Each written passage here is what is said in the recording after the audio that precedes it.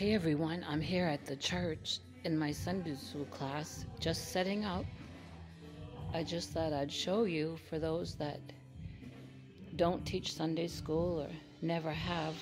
There's a lot of behind the scenes work that goes into teaching and setting up a class like this. And I have the bag of leaves over here, because if I put them on the table, that will be the first thing the kids see. And I set up my teaching area. They're practicing singing. The whiteboard.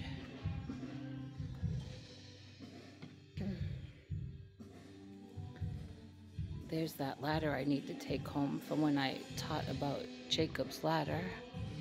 Looks like the church got a printing machine. I don't know nothing about that. But so this is the Sunday school class. This actually used to be our church sanctuary when we first started out. That was the platform, and we had chairs all in here, not these hard white chairs, other chairs with fabric that were a little more comfortable. Yep, that door actually lifts up, and we have a door over there, and then this door that goes down a hall. And last year, the other teachers decided to paint these crazy colors. It's nothing I would have chosen, and I couldn't help paint anyway, so I stayed out of it. But they like it, and the kids like it.